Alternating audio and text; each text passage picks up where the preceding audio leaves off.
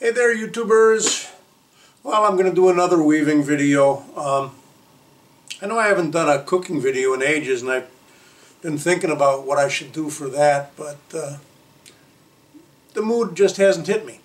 Anyways, so I'm in front of the loom. You're behind the loom. And as you can see, it's got some warp sitting here, not here. But the project that I'm going to do next is going to be another warp rep rug. Say that 3 times really fast. Anyways, if you go back in my videos, you'll find that one that I did, I don't know, what was it, a few months ago, maybe even last year, I guess it was last year, that was kind of a pink and gray, or a maroon and gray warp rep rug. And this is going to be the same concept, just a totally different pattern, a different pattern and different colors. But something I learned back on that project was that the built-in rattle on this Louette spring loom is, the teeth are too fine. I can't use that rattle. When I'm using thick threads like this, and with as many threads per inch as I need for warp rep, which is 36 threads per inch to make it really look decent, that rattle just can't handle it. So I built myself a rattle out of a couple of boards I picked up at Menards, and right here I've got a bunch of small cotter pins. I drilled some holes into one of the boards and did that. So I'm going to bring the camera a little bit closer and just give you a close-up of my new homemade rattle for keeping the threads straight as I'm winding on when I'm doing something that needs, you know, thick threads, 36 per inch, way too much for the built-in rattle of this loom. So let's take a closer look at this. All right, here we are, a little bit closer. So this rattle that I built just sits on top of the loom. You can see, I can lift it up. There's the built-in rattle, and the dents in that, the teeth are just way too close together. So I built this one with a piece, I think this was 4 foot long by 1 inch by 8 inches wide. Picked up a board, and here's a 1 by 2 by 4. And you can see I drilled some holes. Cotter pins are going to go in there. Moving over to here, you can see the threads that I've already got on there. Now I've only got just a teensy bit over half of the warp measured out, so I've got to do this same amount again. It's all over the lee sticks. I keep putting it on from the side and sliding it on 1 inch worth at a time. The openings in the rattle between the cotter pins are 1 inch. So I'm working on it. You can see the colors are going to be basically kind of fall color type things. I've got it's called burnt orange, and then I've got a darker brown, and it's called natural linen color, but it's not linen, it's carpet warp. So you get the idea there of what the colors are going to be like. Well, YouTubers, hopefully you can see that I've got the entire warp measured and on the loom, and I'm currently winding it onto the back beam. Because of the fact that I go over the top of the loom, I think I've mentioned this before, but I'll say it again, I prefer to have my lee sticks tied up at the top rather than in a straight line. When it comes time to pull things through, I'll lower them, but for now I like them up here, so I've got a pretty straight line from over the top of the loom all the way down to the back beam. So now it's simply a case of turning this thing, and every once in a while putting in one of these handy dandy separator sticks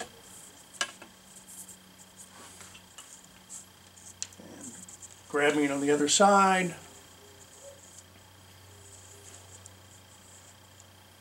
And turning some more.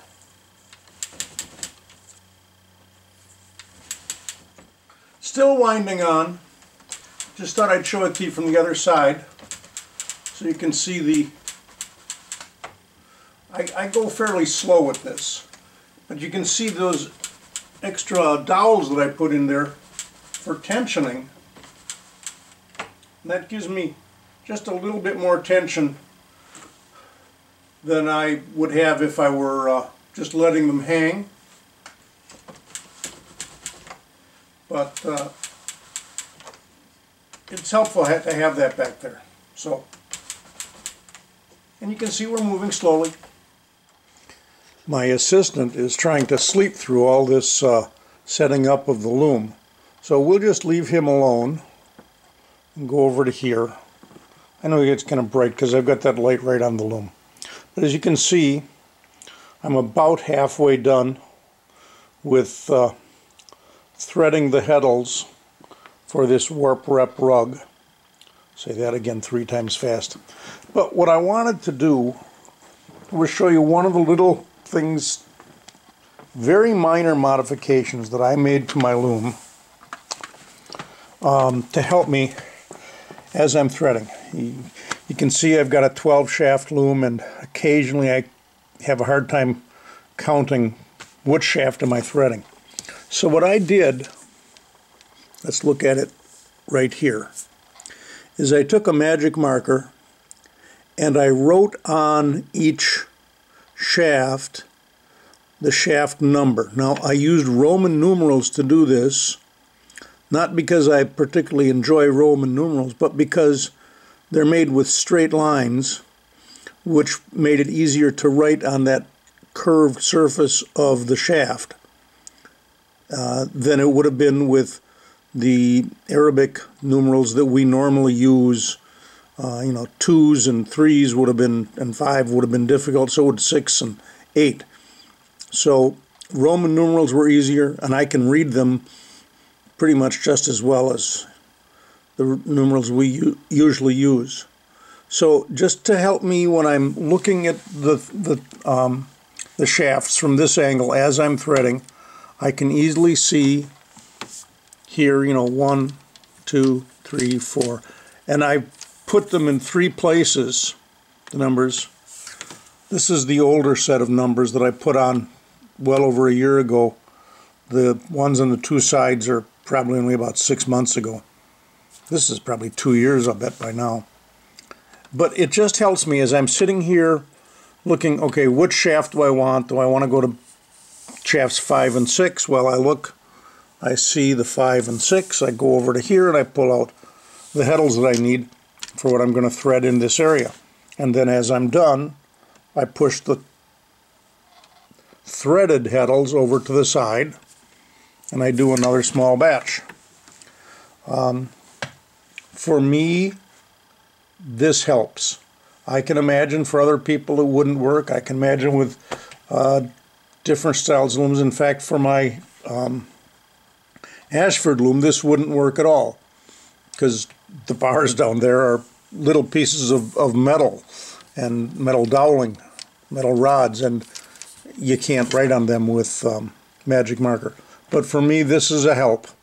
So anyways, I'm working on getting this all set up to do this rug, and there's just a little tidbit of one of my little tricks, if you will, for making things easier for me.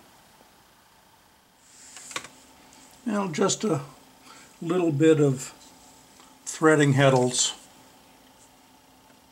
So we'll do this.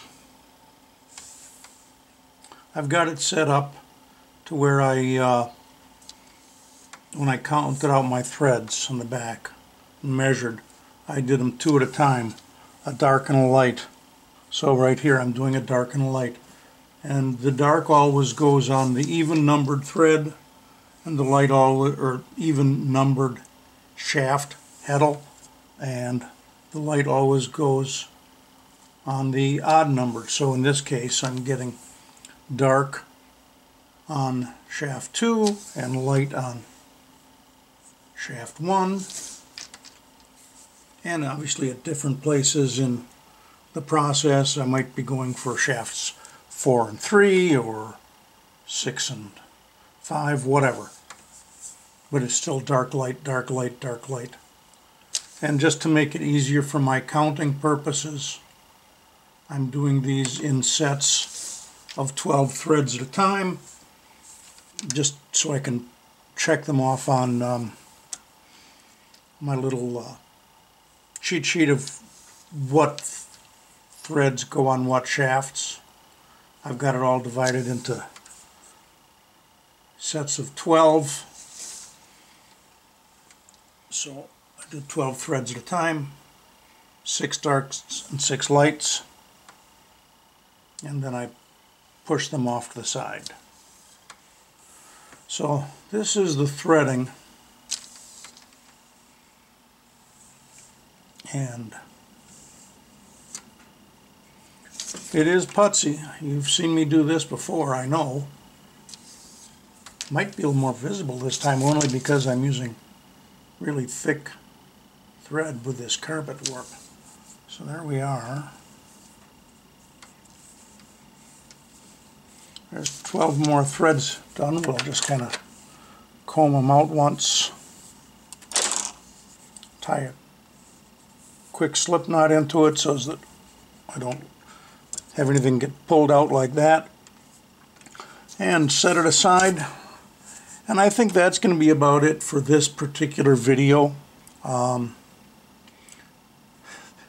Obviously I'm not weaving yet, but I will be doing that. I want to get this up onto YouTube.